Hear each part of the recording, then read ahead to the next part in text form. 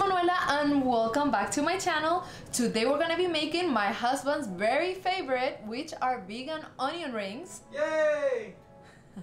I don't know if you heard him in the background, but he just cheered a bit. If you like onion rings and you're excited for this recipe as well, please make sure to give me a like. And if you want to see more videos like this, don't forget to subscribe and turn on that bell notification so you can get notified every single time I upload a brand new video. So let's get to it.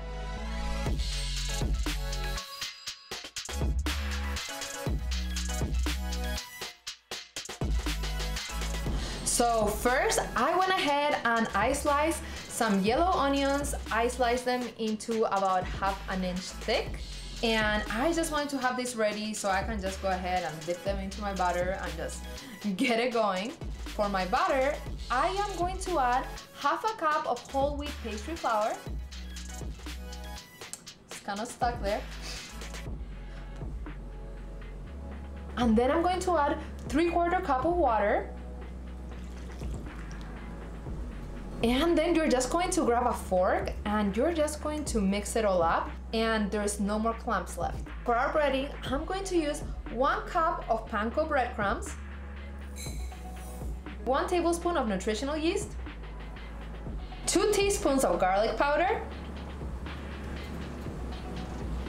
1 teaspoon of oregano, and then you're just going to top it with some salt.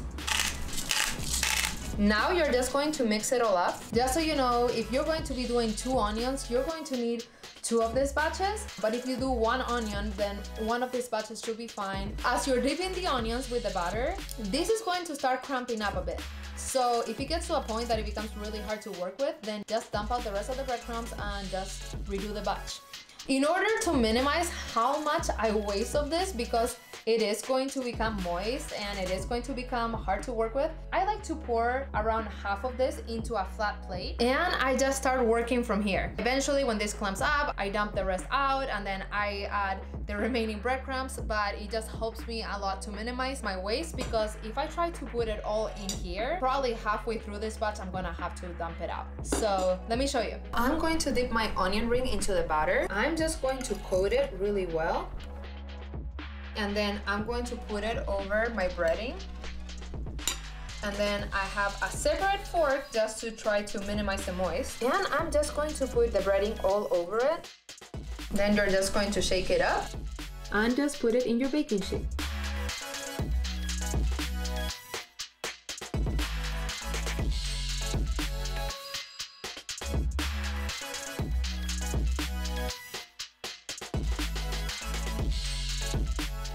I am going to put this in the oven at 400 degrees Fahrenheit for 30 minutes.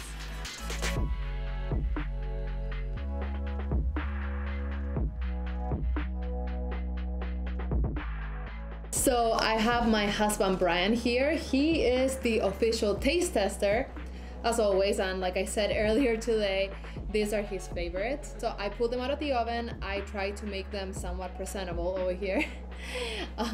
Not gonna lie, they are a lot of work, but it's so worth it. So worth it.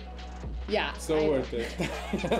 You're not the one doing the work. You're just tempting me here, like it's right in front of my face. Actually, wait, hold up. Actually, his job is to cut the onions, because I'm like, ugh, I don't want to mess up my makeup. Yeah, I'm the one who sheds the tears as I cut them. Oh. Okay, are you ready to taste them? Oh yeah, I've been ready.